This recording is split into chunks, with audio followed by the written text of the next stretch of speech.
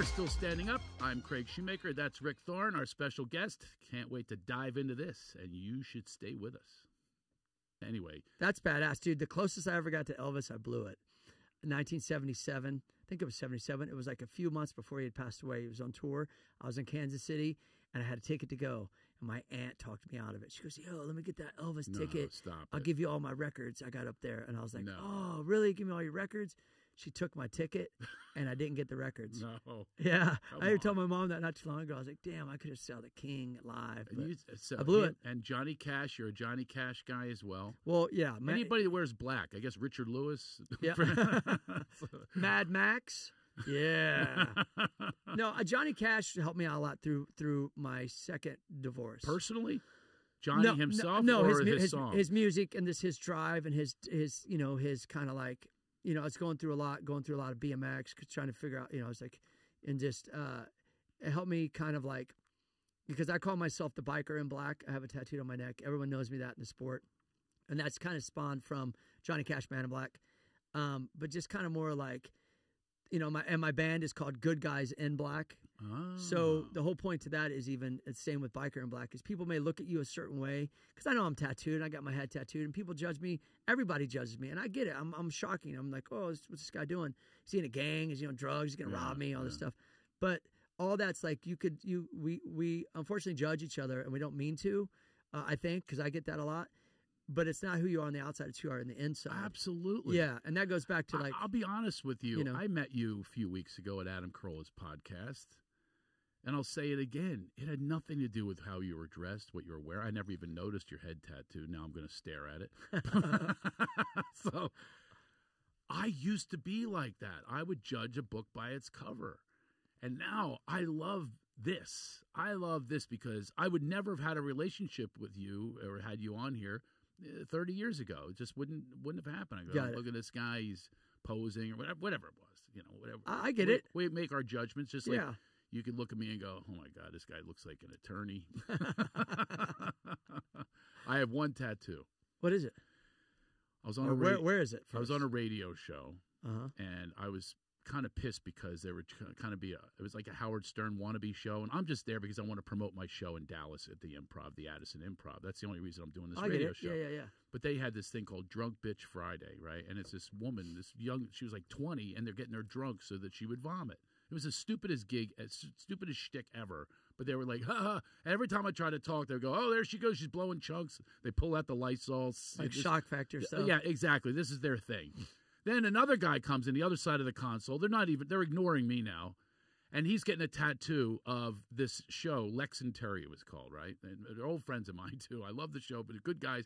But the guy had a mural on his back. Imagine how he's regretting that now. That show's long gone. Radio's gone. This guy's got a mural of Lex and Terry on his back. So the guy's a famous tattoo artist. And finally, to get attention, I went, I'll get a tattoo. They're all looking at me now. I said, okay. Do you have any? I said, no, I swore I wouldn't. The reason I didn't want to is because of acting. Got it. Because you can't do certain parts. Got it. You know, in the 1700s, no. I get it.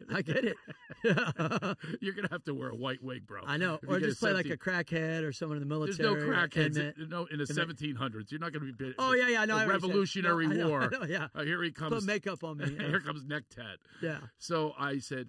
They said, what do you want to get? And I said, I swore I wouldn't get one. I said, just give me a dot, right? So they put a dot. They said, what about 3 dots? And they put the 3 dots on there right here.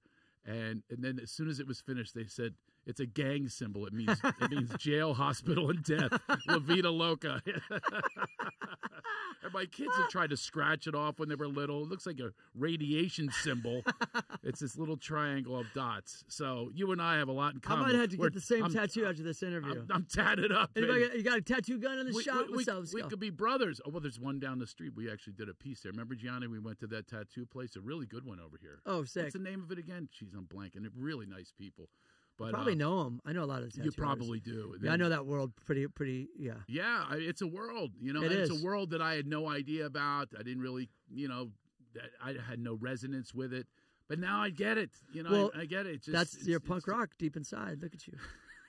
The reason, okay. That's way deep. When things started to pop off with action sports, we were all like, I understand the branding.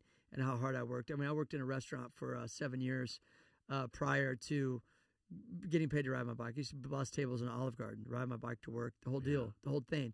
And so I wanted to brand myself because I knew I had a personality and I knew that that would go past this competitiveness of like contest.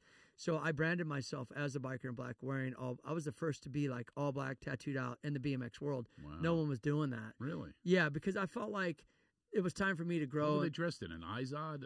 No, they would just be like their team jersey or short, no tattoos, right, just kind of more kind of a just kind of blending clean, with everyone else. Clean cut, yeah. And I was kind of more of the punk vibe because I was into punk, and I told myself I felt like, I don't know why I'm telling you this, but I felt like I was being myself. I felt like I was being my voice ultimately with riding, and it wasn't until I started to develop my own style. But I wanted to be tattooed. I wanted to develop and brand myself. I wanted the things I was into that I liked, and so I went for that. I thought I was going for it before, but I wasn't. So all the things we talked about, like marriage and divorce and all these things, is like, I wasn't really like, I thought I was being me and like expressing myself ultimately, and I wasn't. And it wasn't until I started a band, because then you get on a band and you don't have your helmet on, you don't have your bike, and but then I said, let me challenge it more. Comedy, you don't have anything. Oh, it's bare bones. It's like, let's go. You're the product. Since I was 17. It saved my life. That's awesome. So you get that. You get it. Oh, absolutely. Saved my life. It still saves my life. It still saves my life. And not from doing shows and I get paid well and all that. It's not from that. It's a shift that takes place. Yeah. When you're connecting with people. Yeah. That's why I have the podcast too. It's a connection. And I'm trying to I always use the word try. I shouldn't use the word try. What we're doing here is we're giving people our experiences, and then you turn it over. You just let the results be what they may. It might hit somebody. Somebody might say, hey, Napoleon Hill, I'm going to go check that out. Oh, yeah. Or, hey, I'm going to stop rescuing. I'm going to stop people-pleasing, whatever it is. Because being on the other side of that, that's who I want in here as guests. Got it. People on the other side. I noticed something when on stage. That's the other thing is people give you immediate feedback. That's what's great about stand-up. They give you an immediate feedback of what you're putting out there. Exactly. You don't have that in any other art form. No. Even music. No. With other people or whatever. It's everybody's, it's a band. Yep. But this is just solo, just like you were saying, just you and the mic and that connection. Hopefully it's a divine connection you're having. It's ethereal. It's the rawest form of entertainment that I've done. Ever. I mean, I can't think of anything else. It's any more raw or even uplifting. It can be so uplifting, when people laugh. But what I learned one time was I talked about my divorce, and people were upset. And I understand why. I wasn't ready to talk about the divorce yet. I wasn't on the other side of the bitterness. Oh, I see. Yeah, work on the resentment and then present it. And then it's funny because now you can just poke fun at yourself and her, and people understand it's not an anger thing. You're not, you're not condemning her. Like you were talking about, you haven't healed yourself at the time. You weren't healed. I talk about my kids too. It's not like it's not a word of it is bitterness. Not a word of it has anything to do with anything except for I'm on the other side of this. I can now poke fun at everyone. Yeah. And that's the key. I tell people it's not your therapy on stage, it's your therapy off stage. Absolutely. Work on that stuff, and then you can bring it as your art form. Yeah, and I know we got to wrap this soon, but I'm going to tell you one thing to comment on what you just said. It's funny you say that because there's this new joke I'm working on. Well, I'm layering it, and it's about like sometimes my ex-wife will call me crying and be like, "Oh man, we're breaking up," and then that's where the Thorne, the psychiatrist in me comes in. Hey, let me help you out here because here's the deal. He's well off. Okay, and the joke is that if you get divorced, just make sure she finds someone that's more well off than you, because she calls me and they're going to break up, and I'm like, no, stick together, because I thought it was funny. I mean, I'm working on it.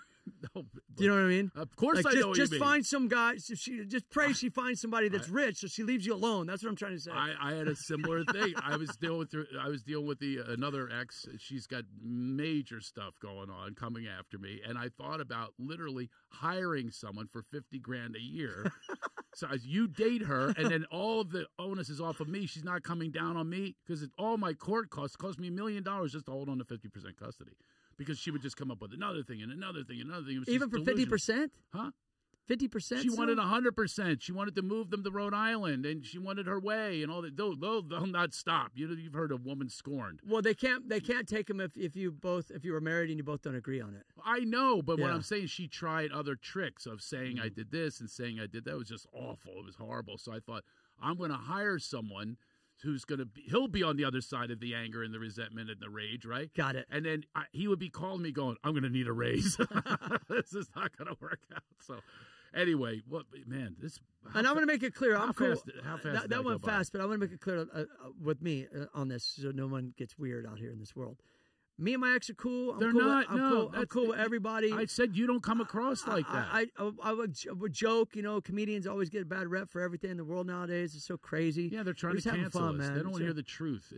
Look, it's all the truth, including the scars, including the difficulties. It's all just the truth, but it doesn't come from a place of bitterness with you. No. And it doesn't with me either. No. We're on the other side. That's what I'm trying to get across is, I use the word trying again. Hey, but it's good that you acknowledge that.